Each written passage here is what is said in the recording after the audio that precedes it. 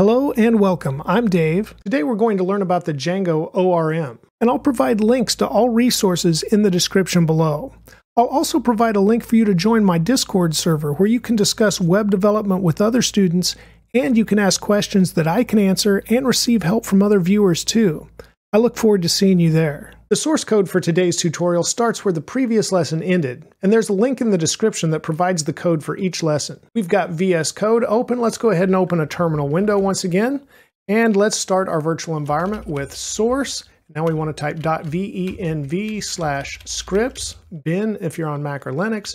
After that, activate. We'll press enter, and that should start our virtual environment. I can press enter again to make sure we have the .venv in parentheses, and we do.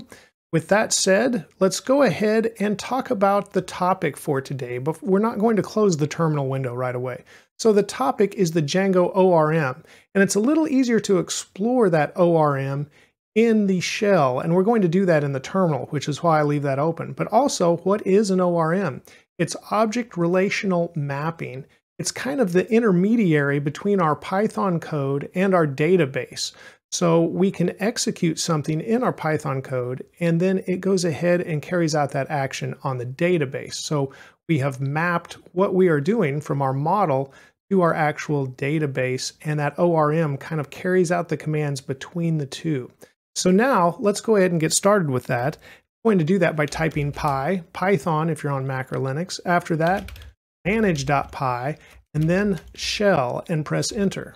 And I got ahead of myself. We need to actually cd into the My Project folder first, and I should do that at the beginning of every lesson right after starting the environment. So now we're in the My Project folder. I'm going to arrow up and see if I can do that manage.py shell once again. Now we have the interactive console like we expect. And so to work with our post model in this interactive console shell, we actually need to import that as well. So we can say from, and then we'll say posts.models, and I need to type models correctly, and then we will import post with a capital P, which is our post model.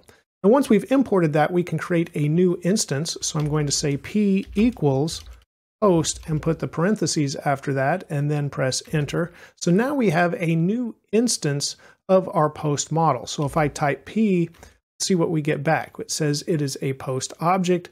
The none means we haven't saved any post yet to our database. So there is no post model, no post object at this point based on the post model saved in our database. So that's all that the none means. So from here, let's go ahead and assign a title. So we'll say p.title equals my first post with an exclamation mark, and then in that with a quote, and press enter. So now we have applied that title. And now we should save this to our database. So we'll just say p.save and put parentheses once again, and I'll press enter. And now that is saved to the database. So you can see how easy working with the ORM is in Django. And now that we've saved that, let's retrieve all the posts that we have in our database, which at this point it's only one, but we can confirm that by typing post.objects.all and parentheses. I'll press enter, and it returns a query set back. And you can see it says we have one post object now in our database. Instead of none, we have a 1 in the parentheses here. But that post object is kind of generic, and if we had more posts in there, it would be nice to be able to tell the difference between the posts as well. So we can do that. First, we need to exit this interactive shell though. So I'll type exit and parentheses. Now that we've exited the shell, let's go ahead and close the terminal window. Let's open My Project over here in the file tree. From there, let's go into the post directory where we created our posts app, and let's go to the models.py file. And we want to add a method to our post class. Now, a method is like a function, except it's part of a class. So underneath, we'll make sure we're indented so it applies to this post class. Let's go ahead and start, and I'll type def, and then a space, 2 underscores, str, and you can see Visual Studio Code wants to help us, so I can just press tab, and it's going to apply most of what we need. So we've got 2 underscores, str, 2 underscores, parentheses, the word self, and then a colon, return self dot, and they put name here, but what we really need is self dot title based on our model above.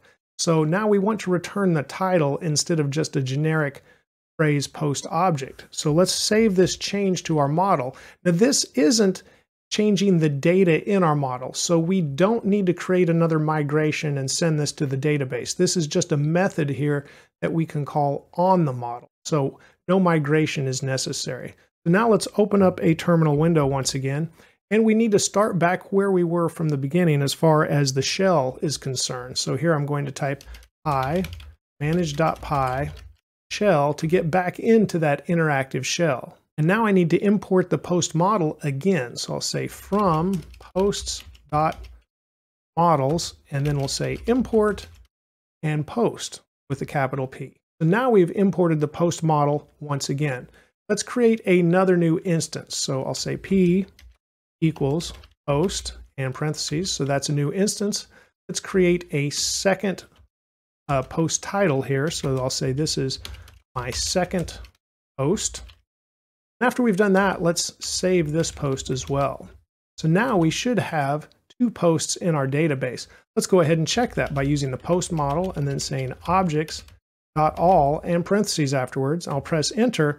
And now when we get that query set in return, you can see instead of saying post object, it says post my first post and post my second post based on those titles that are inside of our posts. So you've learned a little bit about interacting with the ORM that is built into Django. Now in the next lesson, we're going to work with the Django admin where we can add more posts, and you'll see how all of this can work inside of our web app. But for now, don't forget to exit this interactive model by typing exit with parentheses and pressing enter. Remember to keep striving for progress over perfection, and a little progress every day will go a very long way. Please give this video a like if it's helped you, and thank you for watching and subscribing. You're helping my channel grow. Have a great day, and let's write more code together very soon.